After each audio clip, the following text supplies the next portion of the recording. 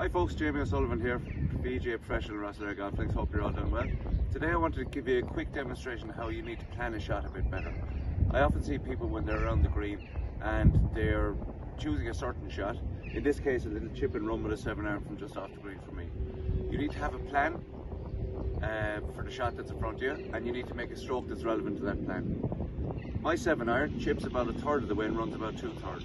So to demonstrate that, I put a little hula hoop in the ground here, roughly where I want the ball to land, and from there the ball should run out 2/3 to the hole.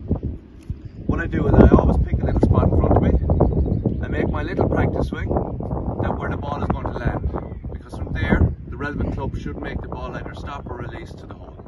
So this 7-iron lands 1/3 and releases 2/3. Okay, so I have my spot. I've made my practice swing that I think that's a relevant stroke that the ball will land at the spot and release to the hole. Let's give it a go.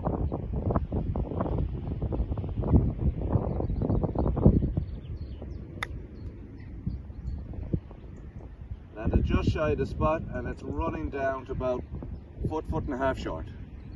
Right, make your plan, make a relevant practice stroke and stick to it.